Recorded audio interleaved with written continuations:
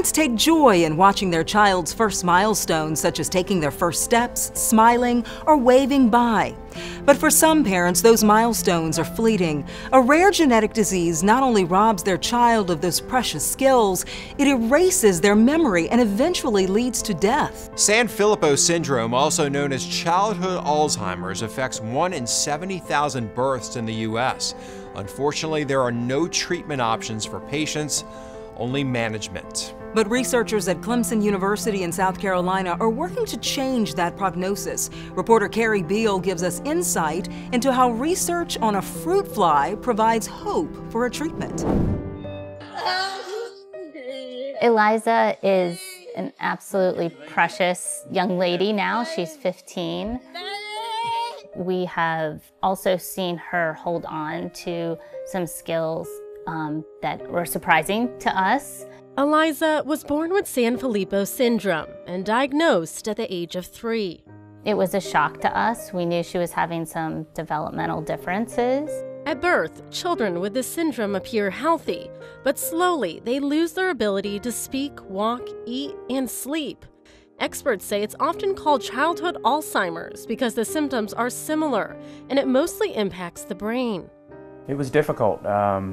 You know, when we got the diagnosis, when you're told your child is basically going to fade away and die in, you know, a decade, basically, it throws everything upside down your entire life. The O'Neills decided to do everything in their power to change their daughter's prognosis.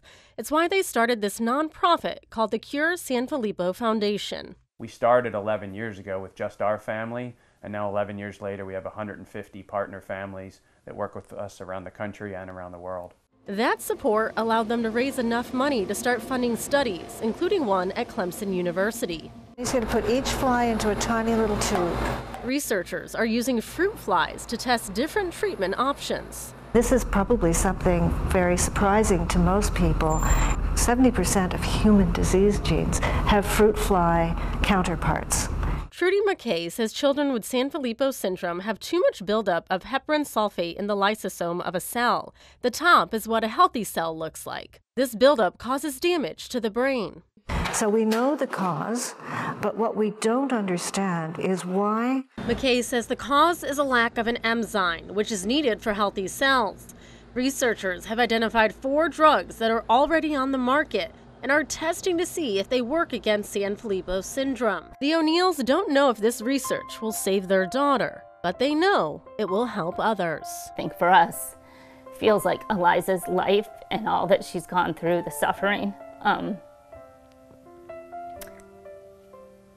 Not to say that it meant something, but that good has come from it, so other children don't have to suffer through it.